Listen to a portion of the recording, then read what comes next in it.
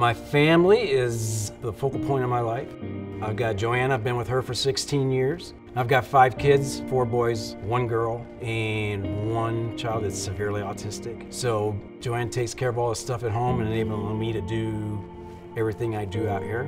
I can't say enough about that. So when I get home from being on the road 2 or 3 weeks at a time, I just spend time with my family and go do what they want to do. They haven't seen me, so I'll hang out with them. I started with a large fleet. That's where I learned how to drive. I think like most drivers, you begin to think that the grass is greener over here. So I went over here, worked for a smaller fleet, and that turned out to be a pretty big headache. So I went back to the large fleet, running a dedicated account for them. That account closed down, so I jumped to a mid-sized carrier.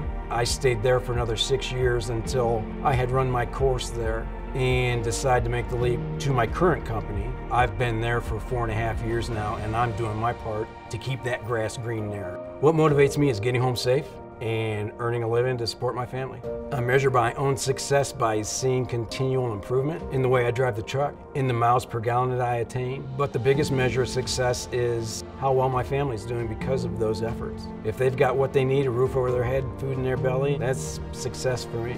That's what I strive for.